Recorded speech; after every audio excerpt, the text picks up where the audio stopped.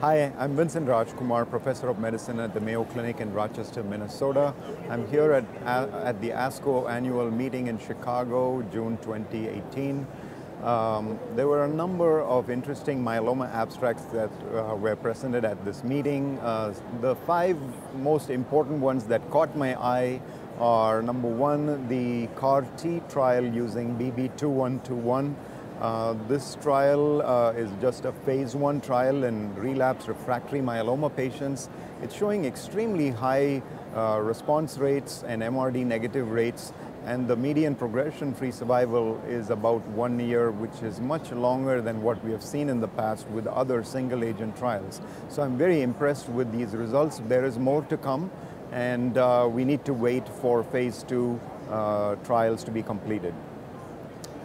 Three other trials looked at better ways of giving existing drugs.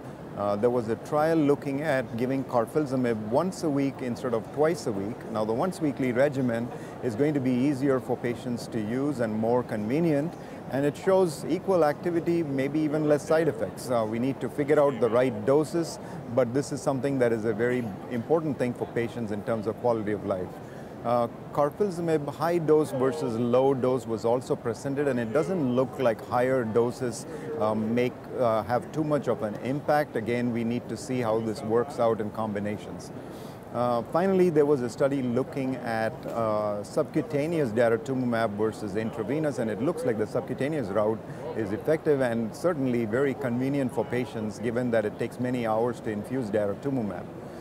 Finally, there's a study that was done a long time back, but it's very important nevertheless, using pomalidomide, bortezomib dex versus bortezomib dex. And this trial, as expected, shows an improvement in outcomes with the triplet combination. Again, a very useful combination for the use of, for the treatment of patients with relapsed refractory myeloma. And I'm very impressed with the results. So these are really my top 5. It's not in any particular order, but I would conclude by saying that to me, BB2121 looks very impressive, just eagerly waiting for the drug to eventually be approved for use in the US.